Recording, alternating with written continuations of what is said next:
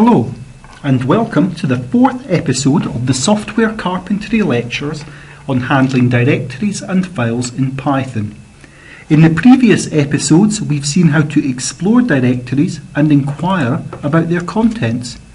In this one, we'll look more at handling directory and file paths, again using the os.path module. We may want to build up paths from variables containing directory or file names. These variables might come from other functions, from configuration files, or from the user via a GUI or the command line. For example, here we have three variables we might use to build a file path. We could create a new variable, path, by appending base, a string with a file separator, user, another file separator string, and datadir. This would work just fine. But the use of the file separator string isn't very clean.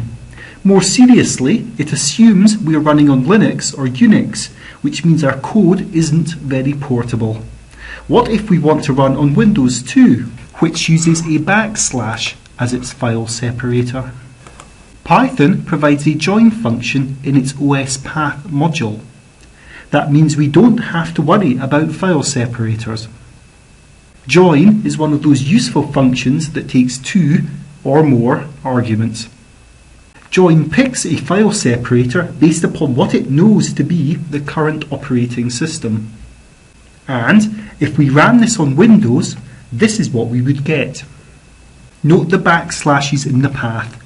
Actually, they are double backslashes, but this is only because we are printing them. But, you might say, what about that initial /? How do we handle that? Python again comes to our rescue with its norm.path function. Norm.path converts paths to be consistent with the current operating system. So, for Windows, it will convert / to backslashes. And here's another example. Norm.path does more than just convert file separators. Take, for example, this messy looking path. Putting this into norm.path gives us something far cleaner. Norm.path also removes duplicated file separators and removes the .shorthand for the current directory. It also tries to resolve the double dot shorthand that represents parent directories. Sometimes we might have a path and want to get the last part of the path, for example the file name or the last directory. Python provides the dir name and base name functions to do this. Here is a path.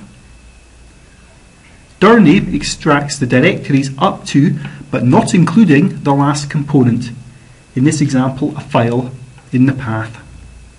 Base name returns the last component in the path, in this case it's a file name. Split combines the behaviour of both dir name and base name and returns a pair.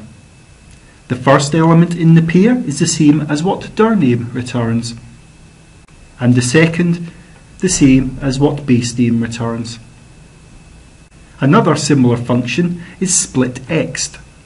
Splitxt returns a pair consisting of all of the path up to but not including the file extension and the file extension itself.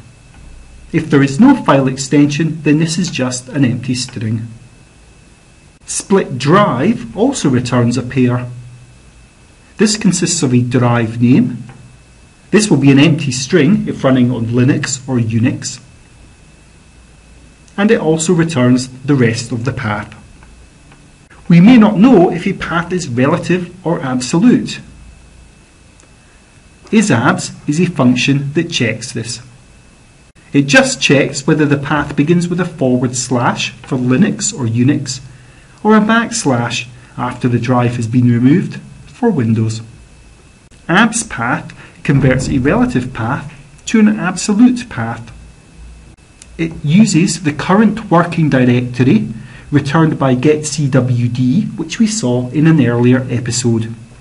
It just adds this directory to the front of the path, Then it normalizes the path in a similar way to norm path. And let's check that it is indeed now an absolute path. It is. And here's another example with more normalization needed. This sets the absolute path to be users vlad data ... but then normalizes the ... parent directory shorthand to get to users. It is important to remember that none of these operations check whether the directories or files in the path actually exist. They are useful though, as they allow you to build paths for directories or files you will create later. But it also means you need to do these checks yourself. So remember os.path's exists function. In this episode, we saw a number of useful os.path functions. Join can join relative paths together using the file separator of the current operating system. Norm path allows us to convert a path to be consistent with the current operating system, as well as cleaning it up and removing redundancy. Dirname can get the path to the final directory or file in a path. Basename can get the name of the final directory or file in a path. Split combines dirname and basename, accessing both the path to the final directory or file and this directory or file itself.